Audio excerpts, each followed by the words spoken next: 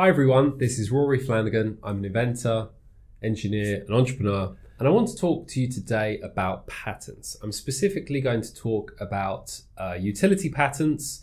These are the 20-year patents. They're the ones that are most commonly filed.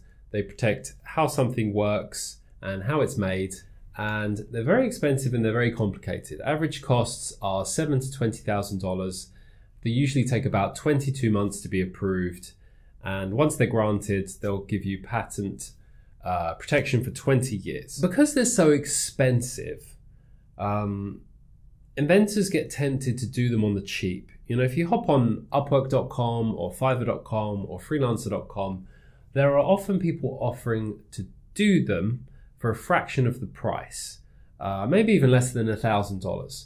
Now, if you can pay $20,000 or $500, why would you pay $20,000 when you can do the $500 one? I'm going to tell you why.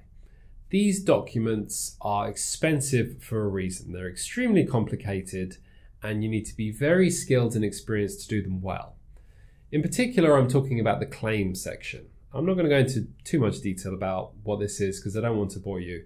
But basically, the claims section is the heart of a patent and it defines what it is that you're protecting, the bounds of it.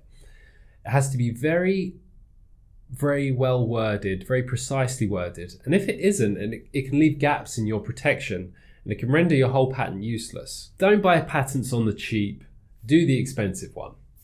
Now this creates another dilemma. What if I don't have $20,000? Or what if my invention is still in the idea phase, the concept stage? I haven't tested it and I'm not sure it's going to be successful. Do I want to spend $20,000 on a patent? The answer is no, don't do it. What's the intermediary? Well, you can file a provisional patent application. These give you patent pending for 12 months. They give you a filing date with the patent office. They give you a priority date. And you can go out and test your invention. You can launch it. You can see if it's profitable. If it is, after 1 year, you buy the expensive 20-year patent and it will adopt the filing date of your provisional patent application.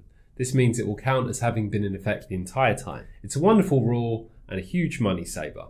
So to sum up, guys, don't buy cheap patents. It's really not worth it. File a provisional patent application, do your testing, confirm that the invention is profitable and successful, and then hire a registered patent attorney to do with experience in the field of your invention to do your 20-year patent. It will be expensive, it will be time consuming, but it will be worth it.